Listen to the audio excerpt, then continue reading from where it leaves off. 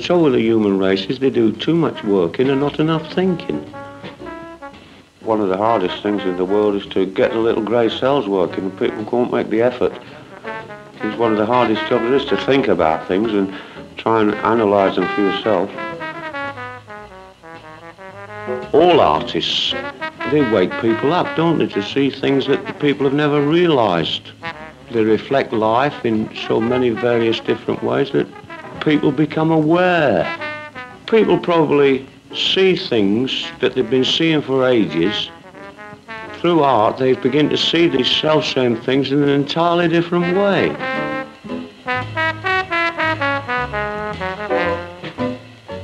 One of the greatest tragedies of society today is our families neglect their old people, their fathers and mothers.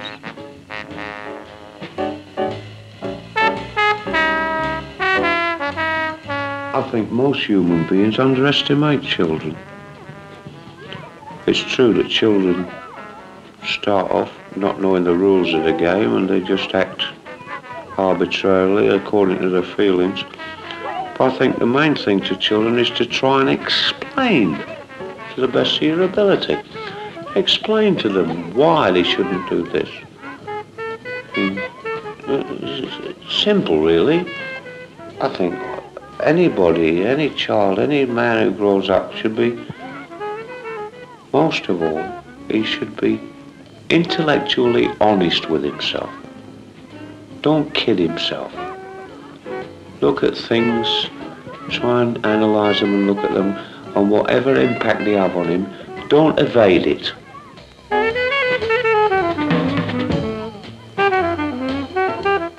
It's very difficult to analyse happiness. Happiness just happens to you.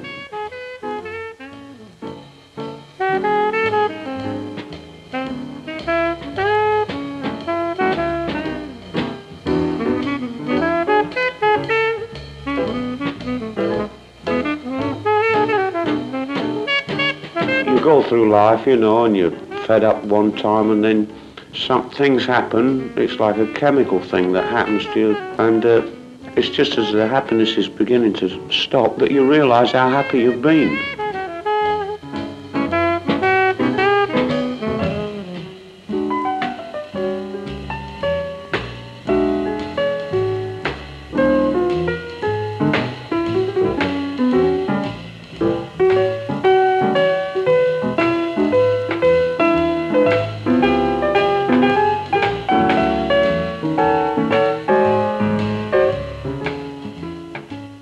I was old, really, before I realised how marvellous classical music is. Well, Stravinsky and Beethoven, Sibelius, to me, was just a lot of noise. It didn't make sense at all. But gradually, one became, you know, just listen to hear things, and that was it. I was hooked.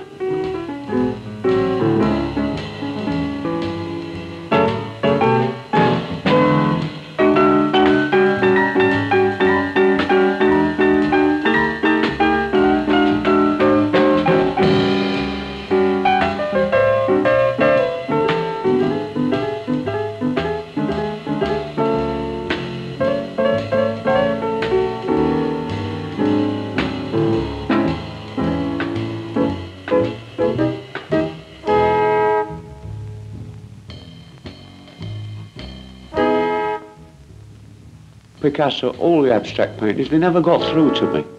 And I didn't condemn them, but I thought, well, what's it all about? What does it mean? What does it look like? You know, till I went to see a continental film. And there was this film of Picasso on, where he paints on a ground glass screen and you see the strokes go on. And to see him start with a bare screen and draw these lines quickly and rapidly, it all, just like that. I could see the line, the shape. But I can imagine a fellow like me can go right through life, and if this little spark doesn't come, that this thing doesn't happen to him and it doesn't spark him off, there's a lot of things he can never understand.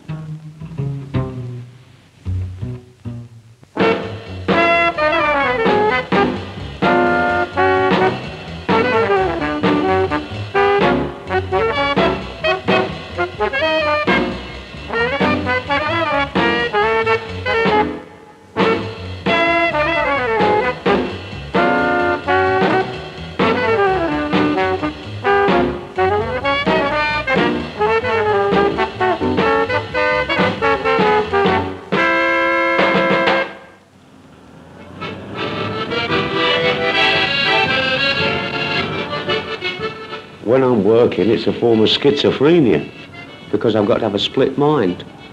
I've got to keep my eyes open all the time, and I've got to, how shall I say, put it over all the hand movements and faces and gestures to cars coming past and people I might see, or a situation that may arise, someone walking across. And I'm always cracking asides to the girl on the accordion about things that's happening. I'm not really taking an interest in the act as such because I can do it, you know, as like walking along the street. It's like an outward thing, over and above the act that's going on all the time, but because now the act to me is routine.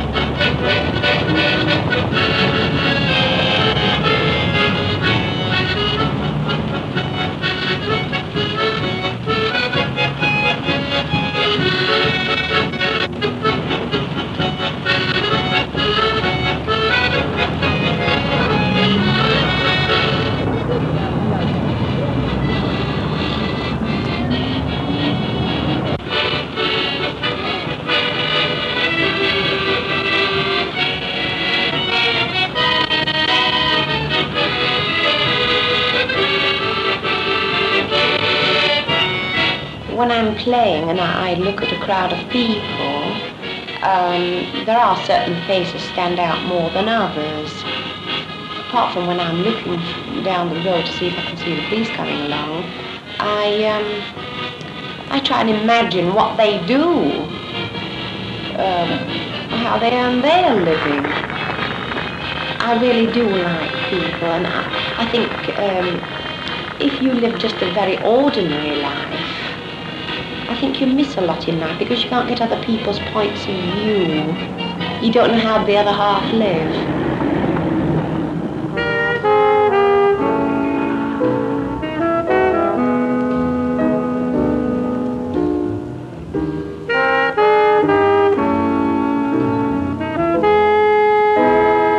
Women have always wanted equality, so if they want equality, then they must work.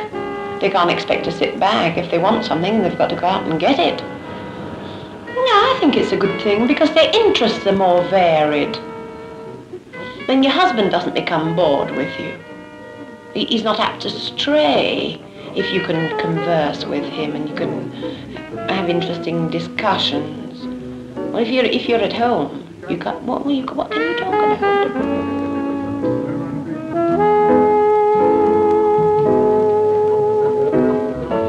I think I would have liked to have been a mortician, to pretty the bodies up for the coffins and things of this kind. But it's one of those things I just like. Shall we say it intrigues me, it fascinates me, death.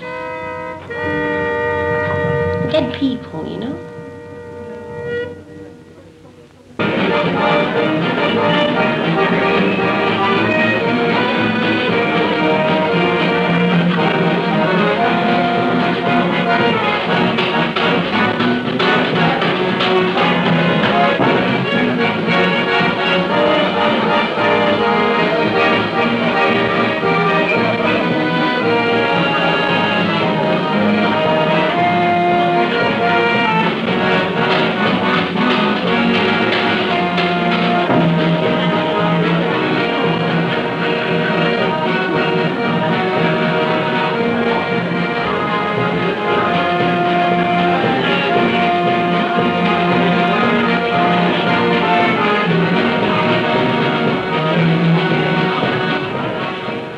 Very happy person, very easy to get along with. This applies to the drummer also. He's a happy sort of a chap.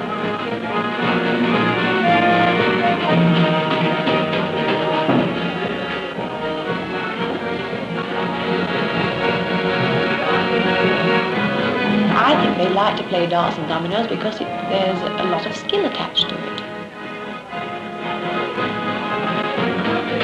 Well, let's face it, we never really grow up. We all like to play games and we all like to win.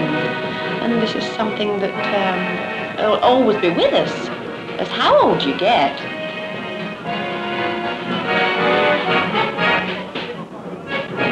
There's always a certain amount of boy or girl in you, even if you're 90.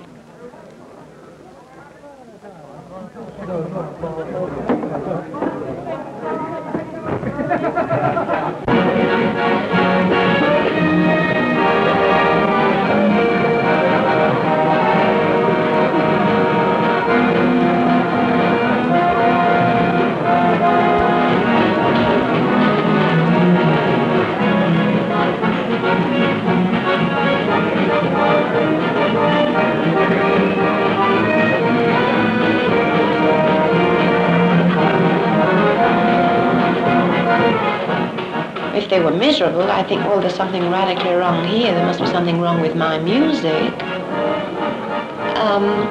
No, I like to see them happy. People who are miserable, oh, they miss a lot. I think it keeps you young, having being jolly. It's good from my point of view that the pubs close at 11, but I don't think it's a good point of view for people who like to go and have a drink and they're ruled by the clock. I think it's a terrible thing to be ruled by the clock.